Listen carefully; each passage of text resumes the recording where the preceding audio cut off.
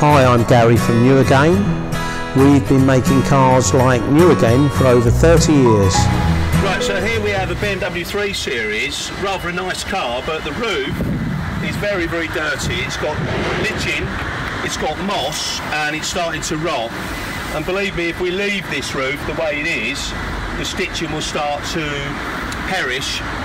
Maybe it will start to crack the actual roof across here because of the abrasion in the dirt that's in it. Now clearly this roof is, although it's really, really dirty, it's clearly in good condition underneath all this dirt. So we're going to show you what we can do with it and how we can make it like a new roof again.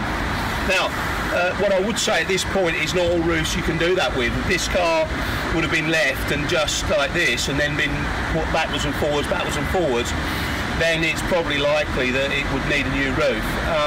This car's only done 52,000 miles, so that would be a shame to have to go and pay out probably somewhere between 1,000 and 1,500 to have an aftermarket roof fitted.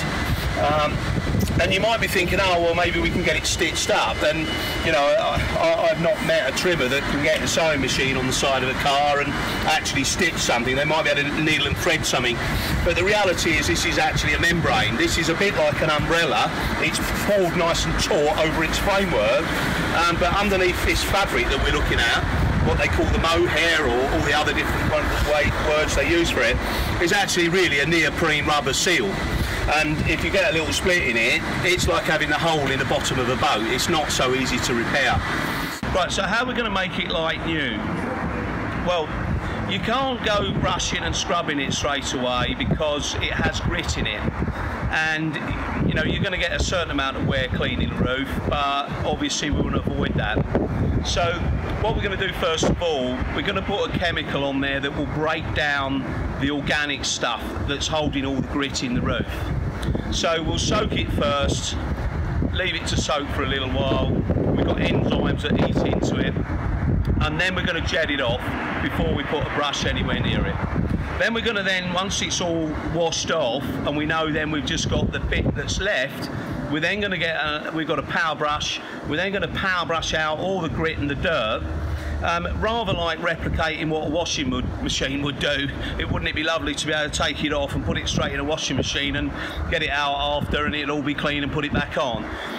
You can't do that, of course, so we're going to be brushing it, and we've got a machine that's going to brush it all, and then we do that a couple of times until we know that all of the dirt's out.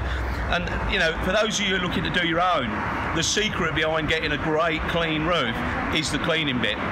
Okay, so watch carefully. Right, it's all done now. What a lovely finish. So it's had a little bit of what I might call, it's perished a tiny bit. You know, you can see there the fabric's nice and clean, but you can see where this green was on and this lichen was on there, and it's obviously sort of broke the fabric down a bit, but otherwise it's survived. You can see where it folds, it's a bit fluff of it. You can see where it folds here that it's still lovely, like a new roof. The car's had an exterior valet as well while the guy's been here, and you know, luckily he's still got a good roof. But I've got one coming in next week and it's all gone, it's all falling apart. The stitching's coming apart here and here where it's been folding with all the grit and dirt in. So, you know, I think this one hasn't been folding with all that in. So there you go, it's rather nice. I hope this was of use to you, and if it was, if you could just press the like button, and that may help somebody else find it. Also, there's links to our website on the description below.